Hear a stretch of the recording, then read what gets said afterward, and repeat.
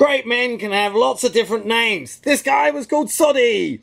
In 1877, Frederick Soddy, he was a scientific hero, was born.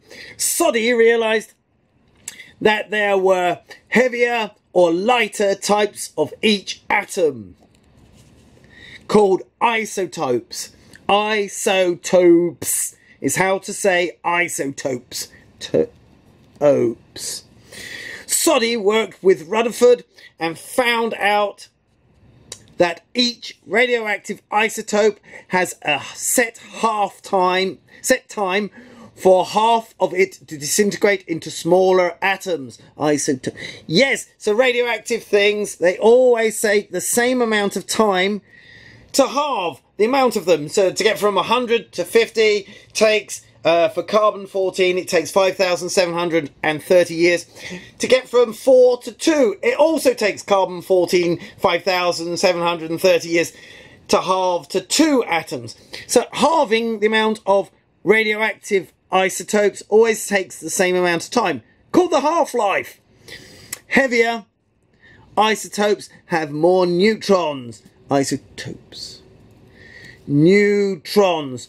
Neutrons are in the atom's nucleus. Nucleus. Lighter neutrons.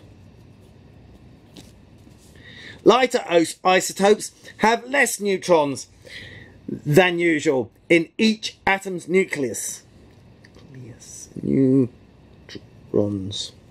Soddy also realised that when a radioactive element emits an alpha particle, its radioactive number reduces by 2 and its atomic weight reduces by 4. Oh yeah, it's losing an alpha particle. This proves that alpha particles are fast-moving helium nuclei. Helium particles. Yeah, very fast-moving. Can give you cancer. Be careful of those alphas. Helium is element 2 in the periodic table. Yes, it's got 2 protons, so it must be element 2. Soddy also worked out that when a radioactive element emits a beta, emits a beta particle, its atomic number increases by 1. Yeah, there's suddenly 1 more proton. But this is because there's 1 less neutron. A neutron's turned into a proton by spitting out a beta particle. This proves that when a neutron turns into a proton, a fast-moving electron called a beta particle is emitted. Yeah, and this makes sense because a neutron goes to a proton plus an electron.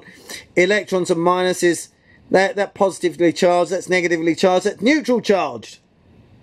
Plus, minus, neutral. Frederick Soddy!